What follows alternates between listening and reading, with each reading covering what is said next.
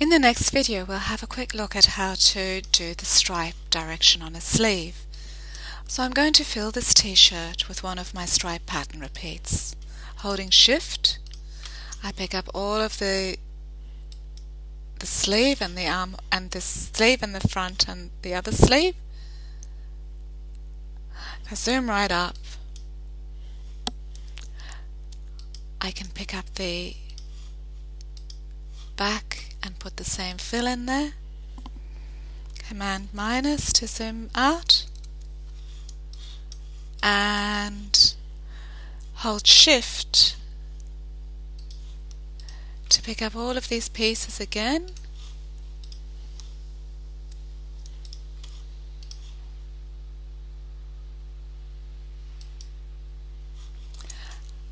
Transform, remember that, scale.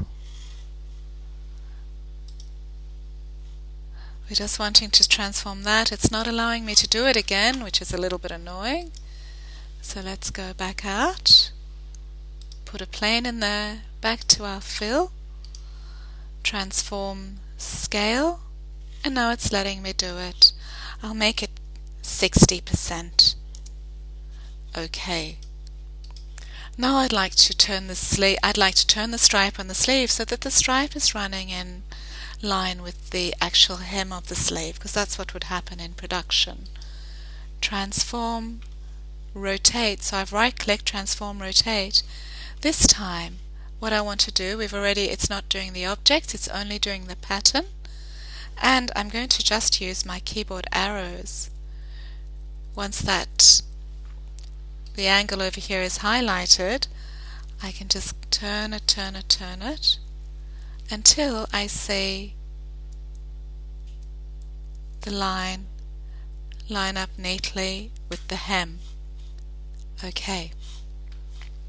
I can also move that stripe. So if I want to have a heavy pink stripe going around the corner and matching here, what I need to do is make my keyboard increment a little smaller.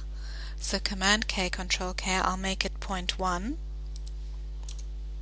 And if I hold the tilde key down, so I told you that was the key underneath the escape panel, the escape key, it's got a little wavy symbol on it, and if we hold that down and use our arrows to move backwards and forwards, we can actually move that stripe around. So I think that pink stripe's not really showing much over there, so I'll go for that stripe over there. You can even move it manually without your arrows, just holding the tilde key down.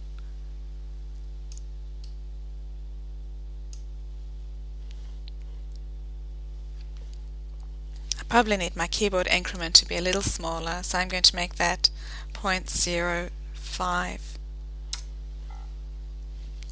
And then that's probably as good as I'm going to get it because of the angle of both stripes.